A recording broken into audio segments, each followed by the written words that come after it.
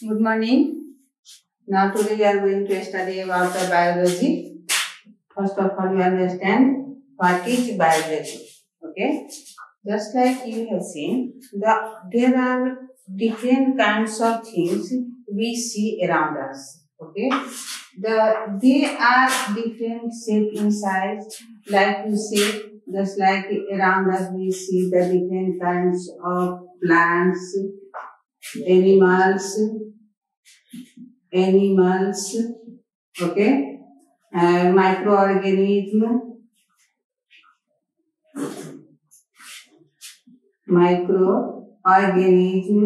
insects. These types of things we are seeing. We see some non-living things also. So in this way we can classify that all things found around us classified into the two groups. Okay? All things are classified into the two groups: living things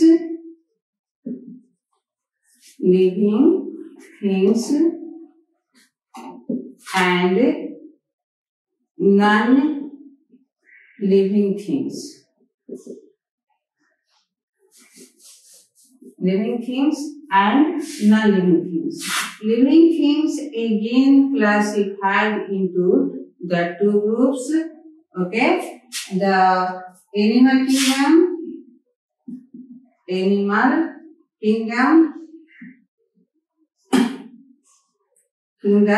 and plant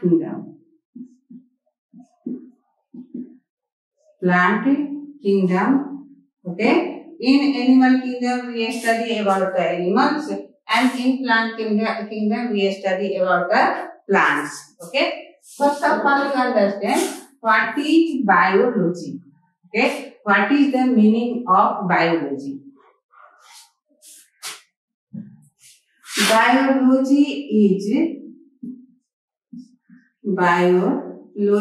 is derived from two Greek words. Okay. What types of word? Greek words, bios and logos.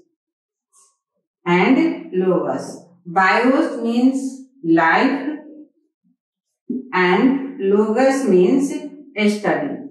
Okay. The biology is derived from two Greek words, bios and logos.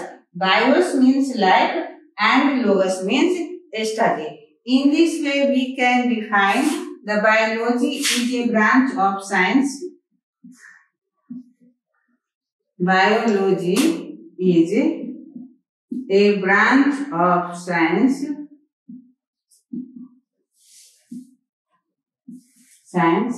in which we study about living things, okay? Living things, just like we have classified here, biology is the classification of biology classified into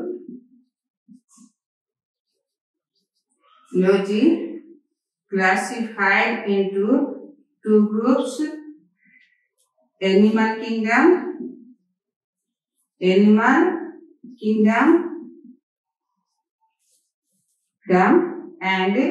plant kingdom.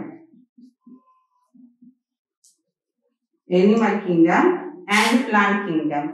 Again, animals classified into two groups. Okay, animal kingdom, vertebrates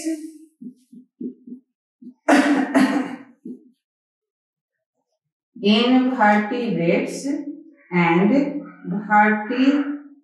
vertebrates. Okay. Animal kingdom classified into the two groups: invertebrates and vertebrates. Plant kingdom also classified into two groups: cryptogams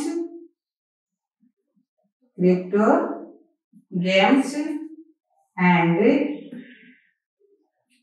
phanerogams. Animals kingdom classified into two groups, invertebrates and vertebrates. Plant kingdom classified into two groups, cryptogams and phanerogams.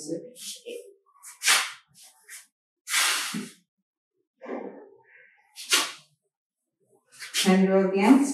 Now we study about the invertebrates.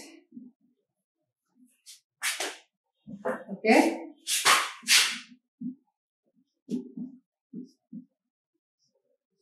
Father of biology. Father of biology. Aristotle.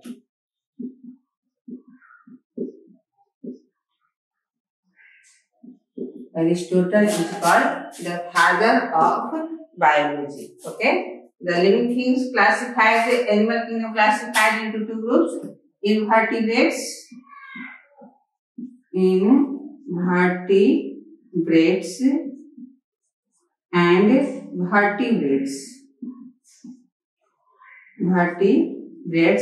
Invertebrates are those organisms which don't have the backbone or notochords. Okay, which animals are called invertebrates? Those organisms which don't have in their body the backbone or notochords are called invertebrates. Just like invertebrates, we can give the example: the butterfly, earthworm, ant, some microorganisms, amoeba, paramecium, euglena. These types of organisms are called invertebrates. Again, invertebrates are classified into the 9 phyla. They are called protozoa. After that, coelentata, protozoa, coelentata. After that, the platyhelminthes, echinodermata. There are all, as we can tell, all phylum are classified into the 9 groups. And after that, the vertebrates. Okay, which organisms are called vertebrates? The organisms or animals which have the notochords or backbone in their body are called the vertebrates. Just like the human beings, animals like cow, goat, buffalo. After that, fish,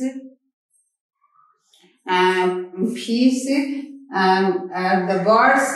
These animals belongs to the phylum vertebrates. Okay, they have the different kinds of their body structure. Some are small, some are big, some are too large. In this way, we can classify the invertebrates and vertebrates. Invertebrates are the animals which have not have backbone, and vertebrates, those animals which have the backbone in their body, are called the vertebrates.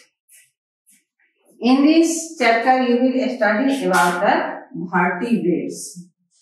Invertebrates you have read in the class 6, and in this class you will study about the vertebrates. Okay. First of all, what are the characteristics of the vertebrates? Okay. Characteristics of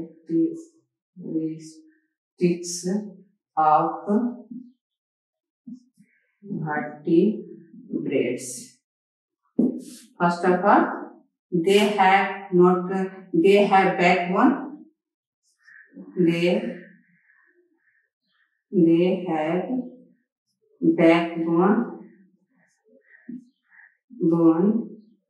in their body.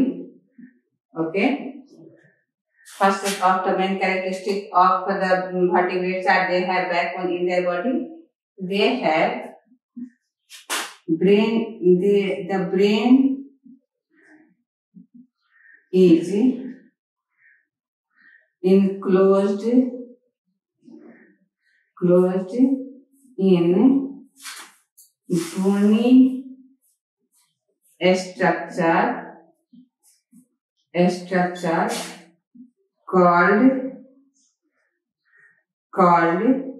cranium. Okay, brain is enclosed in the bony structure called cranium. They have paired limbs for locomotion. They have paired limbs for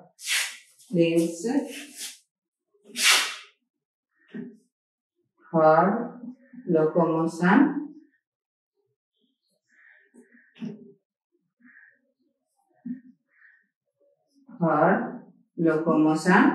Okay, they have paired limbs for locomotion. After that, they breathe through gills,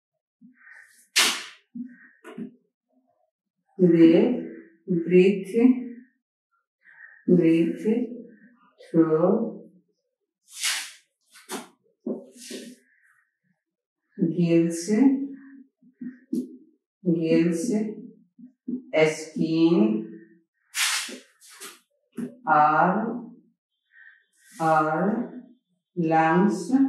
Okay, they breathe through gills, skin, or lungs. They are oviparous or viviparous. Okay, oviparous and viviparous, and they are oviparous and they reproduce by the sexual reproduction. Okay, the reproduction takes place sexually or asexually. In this way, we can write the characteristics of the vertebrates. Okay, again, vertebrates classified into two groups. Vertebrates classified into the two groups.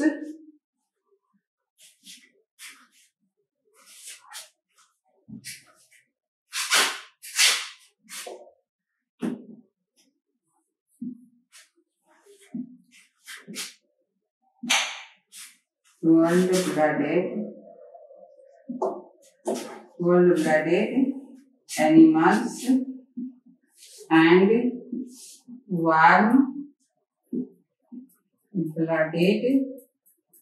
animals.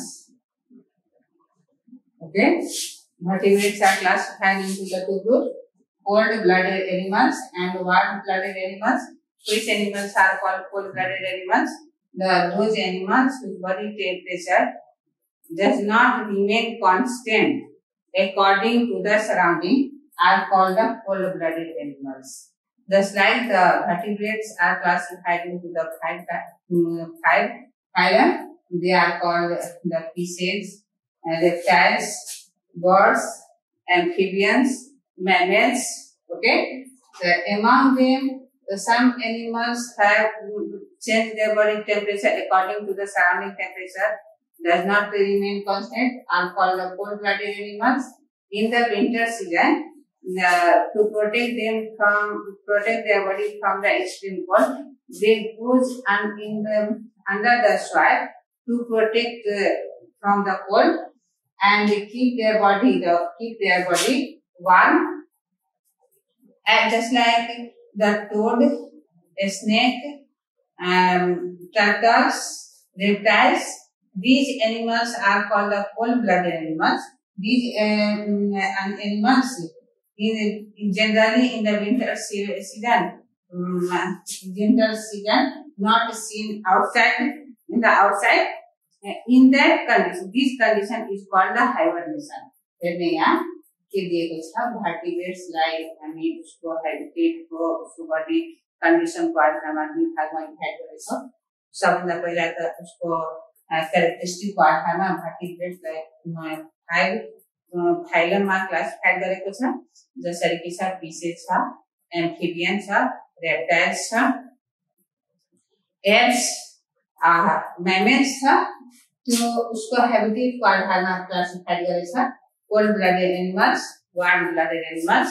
Cold blooded animals को बडी temperature change हुन्छ, surrounding को temperature कम छ, र warm blooded animals को बडी temperature always constant हुन्छ, जसरी कि normal बडी temperature छ human beings को 37 डिग्री सी, त्यो 37 डिग्री टेम्परेचर इन्क्रिज हुन्छ, डिक्रिज हुन्छ भनेको त्यो सिक हुन्छ।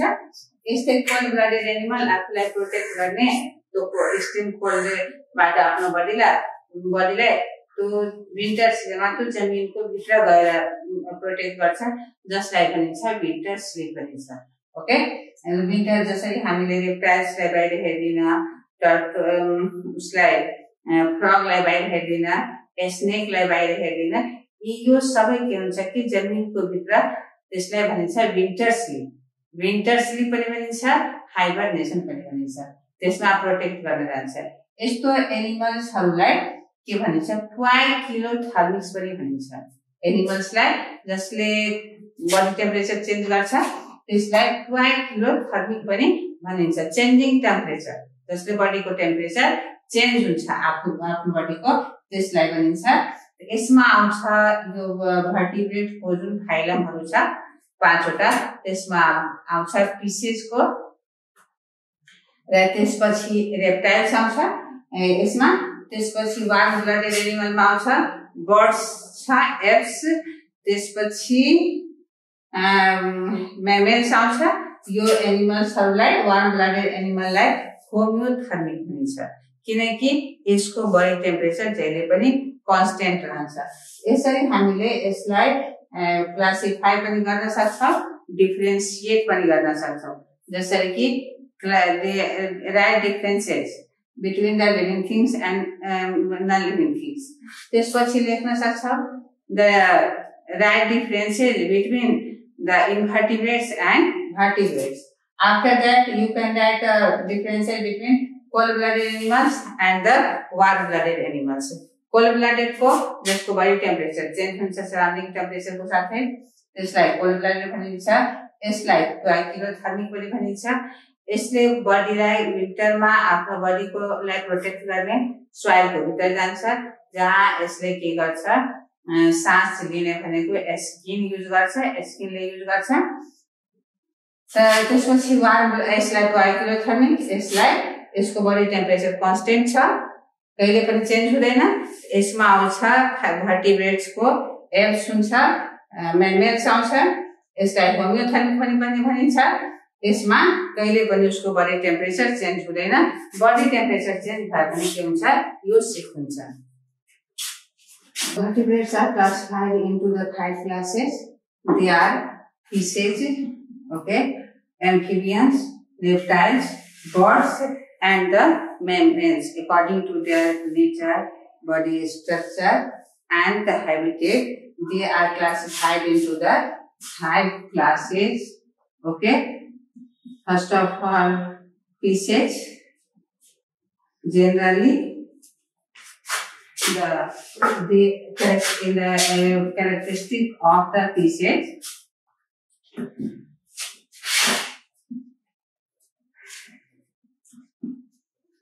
Characteristics of fish. They live in fresh as well as marine water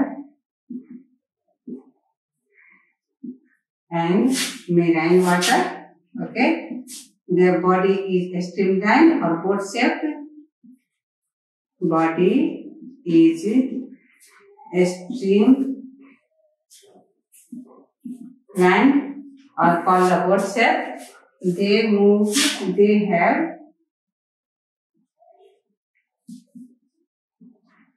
have fins for locomotion. Tail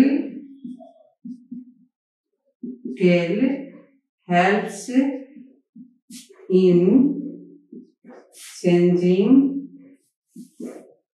direction.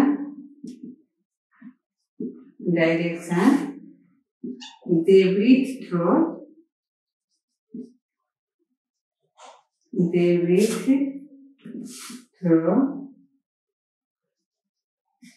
gills. They are oviparous. Okay. So what are the characteristics of the species? In the species, generally we study about the characteristics of the fish. The fish can live in the fresh water as well as marine water. Fresh water में पनि marine water भनेको salty water. Fresh water में पनि हुन सक्छ, marine water में पनि हुन सक्छ. Their body is streamlined and we can tell the boat shaped. Okay. They have fins for the locomotion. In the swimming in the water for the swimming, they have the fins which help to move from one place to other place. Tail helps in the changing direction. कुनै पनि प्लेसमा direction change गर्ने छ भनेको यसको टेलले help गर्छ. They breathe through gills. Okay. यसले गिल्सले के गर्छ? वाटरमा डिजल्भ अक्सिजनलाई एब्जर्ब गर्नमा हेल्प गर्छ. त्यसैले गर्दा भनिन्छ they breathe through gills and they are ओभिपेरस. ओभिपेरस भनेको reproduce by giving egg or laying egg. Okay. यसमा रिप्रोडक्सन भनेको एगबाट हुन्छ. त्यसैले यसलाई भनिन्छ they are ओभिपेरस. So these are the characteristics of the species. After that, you will study about the characteristics of the amphibian. Amphibian.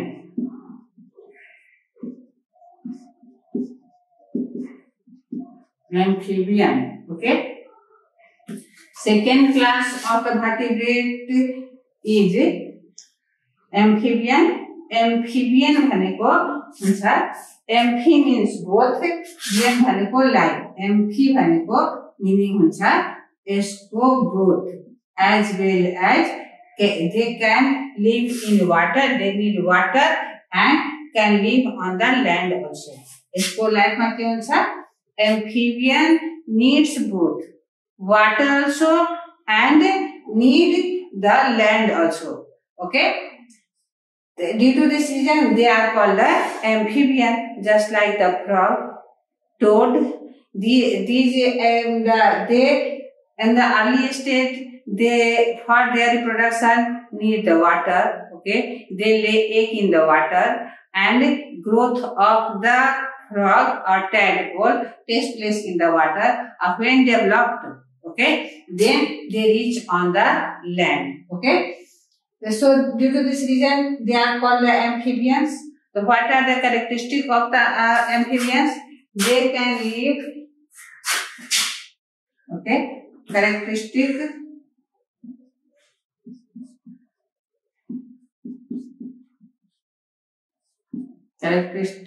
of amphibian.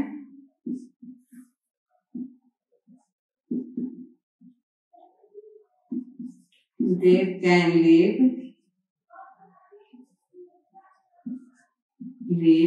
in water as well as on land. Okay. They have paired limbs. They have paired limbs for locomotion. Okay. After that, body is divided into head and trunk. Body is divided into head and trunk. Okay. They breathe through lungs. On the land, they breathe through lungs. On the land, they breathe through lungs, gills, and skin. Okay. They are oviparous. Okay. They are oviparous. From the name of the amphibians clear. नामबाट नै so clear छ. यसले कसरी amphibian भयो किनकि यसले वाटरमा पनि रहन सक्छ, ल्यान्डमा पनि रहन्छ. किनकि अर्ली स्टेजमा रिप्रोडक्सनको लागि रिप्रोडक्सन इज एक्सटर्नल हैन. यसमा रिप्रोडक्सन कस्तो हुन्छ? एक्सटर्नल हुन्छ. यसले पानीमा गएर एक दिन्छ, त्यसपछि मेल फ्रगले यसको माथि स्पर्म स्प्रिड गर्छ, जसले गर्दा रिप्रोडक्सन हुन्छ. यसले अर्ली स्टेजमा यसलाई वाटर नै चाहिन्छ. त्यसपछि यसलाई लोकोमोसनको लागि, लोकोमोसन भनेको चेन्जिङ प्लेस, एक ठाउँबाट अर्को ठाउँ मुभ गर्ने, त्यसको लागि यसलाई पेयर्ड लिम्ब हुन्छ. बडी डिभाइड हुन्छ हेड र ट्रङ्कमा. दे breadth through lungs, gills end skin. पानीमा भएको बेलामा गिल्स युज गर्छ, ल्यान्डमा भएको बेलामा लङ्स युज गर्छ. र at the time of hibernation they use the skin for the respiration. They are oviparous. They reproduce by laying egg. Due to this reason they are called the oviparous. The characteristic complete for the fishes and amphibians. Next, the reptiles, apes, raw mammals. यसको characteristic को बारेमा हामी अर्को क्लासमा भनेको discuss गर्ने, उसको बारेमा डिटेल स्टडी गर्ने. Okay, bye.